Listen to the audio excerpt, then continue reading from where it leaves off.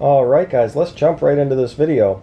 This is going to be a video editing test of the Surface Pro and the Surface Go. Surface Pro is on the left here. We're going to start up my video editing software so you can see the speed of that loading. Now the Surface Pro on the left has an i5 processor. It has 4 gigs of RAM and HD620 graphics.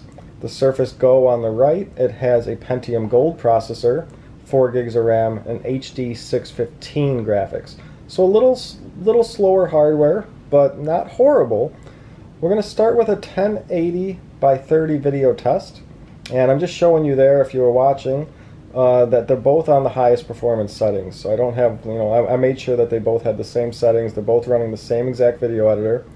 And as you can see here in 1080 by 30, the Surface Go is what I'm focusing on here, because in 1080 by 30, super smooth playback there. You can edit on this Surface Go without any problem in 1030. Now if you start adding super crazy 3D effects and such, you might run into some skipping or some lag, but I haven't had any problem doing 1080 by 30 video. Now I don't do super crazy 3D effects and such. I mostly clip together different video clips, add in words, music, so on. But the Go will do pretty much anything I need in 1080 by 30. Now you can see here when we're rendering the 1080 by 30, the Surface Pro on the left is much faster. I've compared the two many times, and you'll see it in this video as well.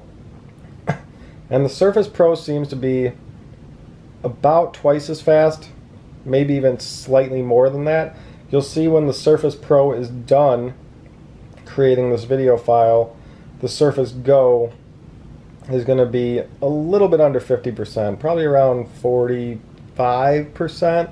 We'll see based on these bars here when the Surface Pro is done. So the Surface Pro is done now, and yeah, it looks like we're at like 45%. Now we're getting up by 50%.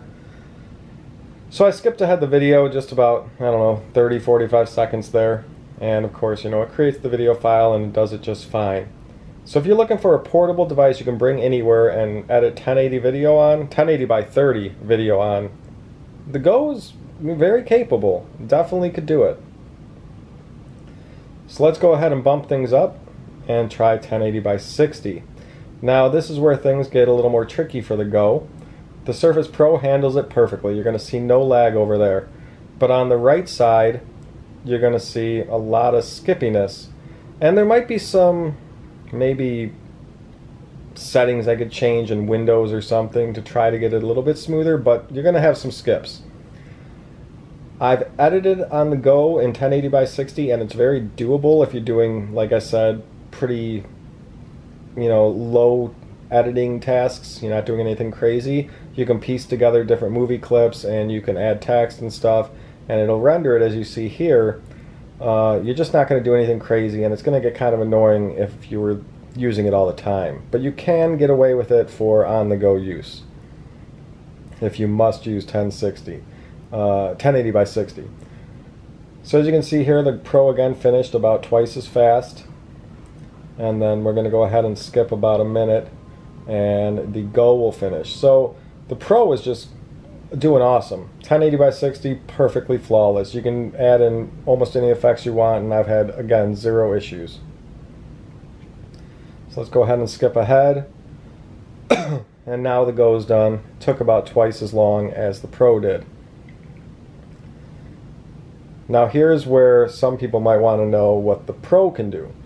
Because obviously the Go's having some issues at 1080-60. It's not really an ideal thing to work on.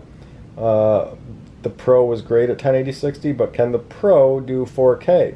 And 4K by 30, here's the preview. And we know the Go's going to skip, so keep your eyes on the Pro. I'm holding up 4 fingers for 4K and then 3 fingers for 30. That was just for my own reference. As you can see, the Pro is not skipping on 4K by 30.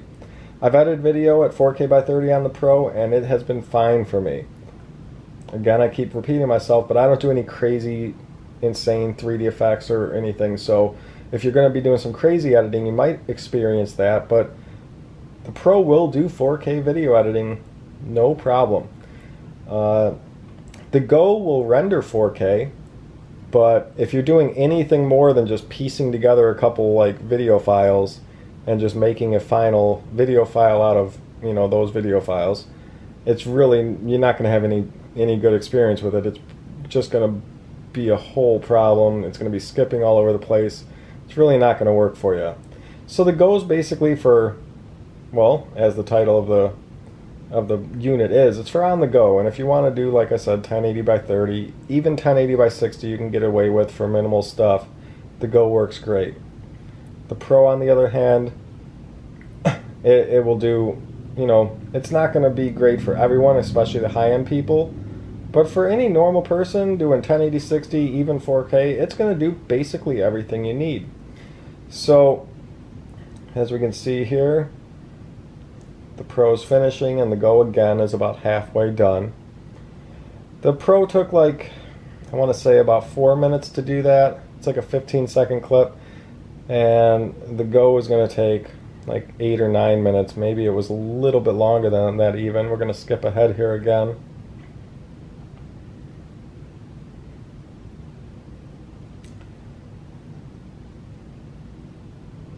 And it's just about done. And both of them will play 4K video just fine. They'll stream YouTube, Netflix, Hulu, anything you can think of, just fine. So video file's done. Now we'll go ahead and do just one last demonstration. It's not really a test, even though I think I put that in annotations. One last demonstration, just of the speed of the two. I multitask on the Pro with no issue. I can do anything I want. But on the Go, some people in reviews said it's not that great at multitasking. For my uses, it's been fine. I can have 5 Chrome browsers open, I can have Pandora playing, I can play a video. I really don't have any issue with speed, but what I'm doing here is just getting one of my videos going at the same resolution. And I just want to show you guys that when you maximize and minimize the screen, you can just kind of tell the speed difference. It's just, you know, the Go's just slightly slower. Here I'm just trying to sync the videos up, which I did pretty good right there. So as you'll see, when you press them both, the Pro is almost instant, whereas the Go has like a, I don't know, a second maybe, 1/1000, maybe not even a second of lag. And for me, that's not an issue. You know, this is an on-the-go device, and I'll use it at home as well. It works great, like as a tablet kind of thing, just as streaming media, checking out websites, doing whatever. And I have no issues with the speed. So you can read my overall thoughts here at the end. Pause it if you like so you can see everything. And any questions, let me know. Any comments, let me know. Hopefully that was helpful to you guys if you have any interest in using one of these machines for video editing.